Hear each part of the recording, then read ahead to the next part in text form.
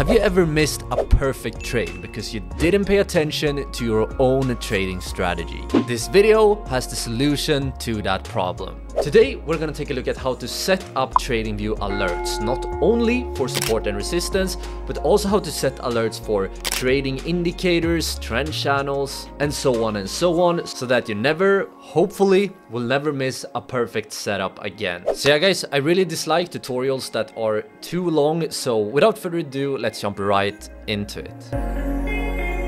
Alright, so let's start by opening up a clean chart in TradingView. I'm currently looking at the S&P 500 on the daily time frame, but what you learn in this video can be applied across all time frames and all markets. And now let's start by taking a look at the most basic type of alerts, but later on in this video we will also of course take a look at how to set up alerts for indicators and more complex setups as well. But let's start here with the most simple type, and for this I actually do want to change the time frame here to the weekly for the S&P 500.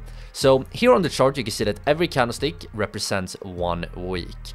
And one very interesting thing about the current S&P 500 price is that we are getting close here to the all-time high. And this is a very clear example of a level that we are interested in, because a lot of traders are of course paying attention to the all-time high of the world's largest index. So let's take a look here. How can we set an alert for this level? Well, to set the alert, first of all, we go here to the upper right corner and we want to press on this alerts button right here. And to create a new alert, you simply press on this button right here.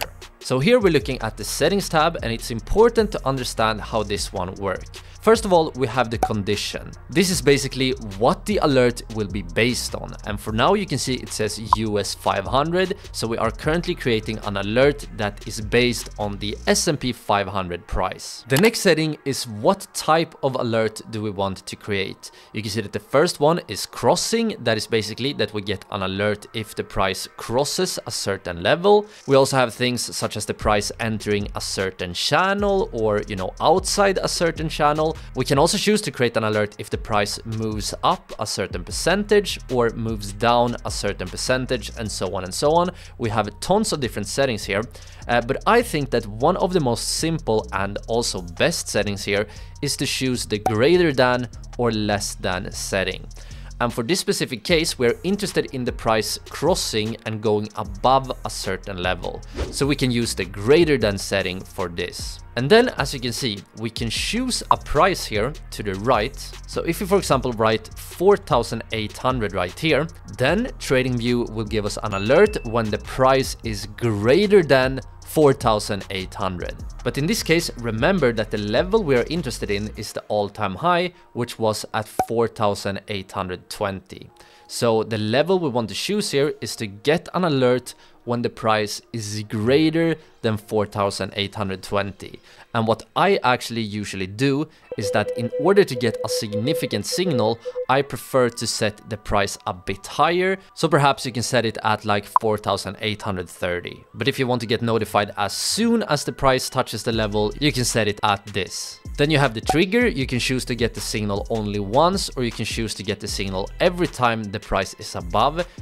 Most of the time, I definitely prefer to choose only once here so that you don't get, spammed with signals.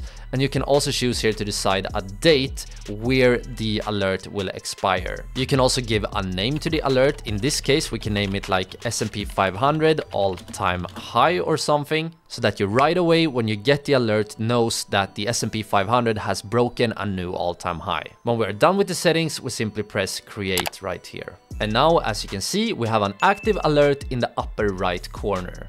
When the alerts have triggered, they will appear in the bottom right corner where it says alerts log. But so far the alert has not triggered yet, so we don't have anything in our alert log.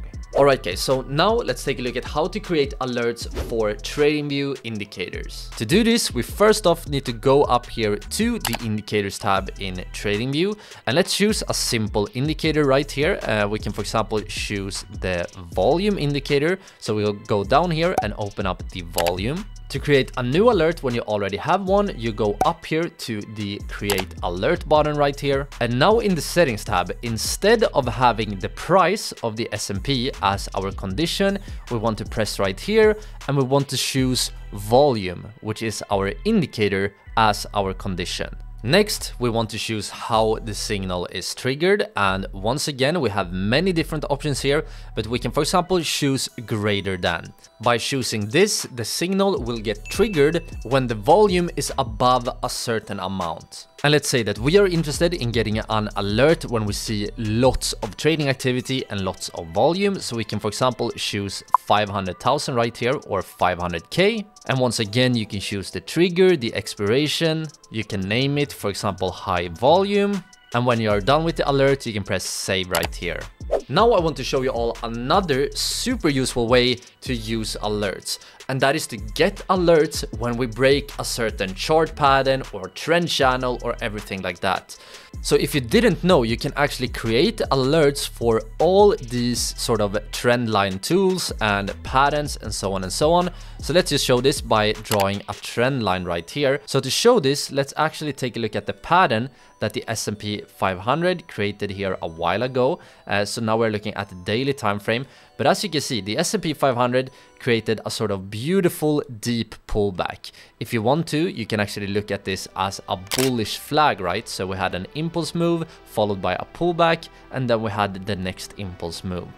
And in order to create an alert for when this pattern actually broke, what you want to do here is that you want to press on the trend line. So we press on this trend line right here, and then you click on the add alert button right here. And now, and this is very important, now you can see that we have the condition is the S&P 500, and this is actually what we want because the alert is based on the S&P 500 price. As for the condition here, we can once again use the greater than signal as our trigger, but here you can actually see that we have yet another bar. You can see that we have the price, volume, and we also have the trend line. So by using this combination, you can see that we will get a notification when the price is greater than the trend line. Or in other words, you will get notified when the price breaks out from the chart pattern. Alright, okay, so now when you know how to set alerts in TradingView, you may be interested in learning about how you can actually trade inside the TradingView platform. So if you're interested in that and have time, I highly recommend all of you to watch this video next.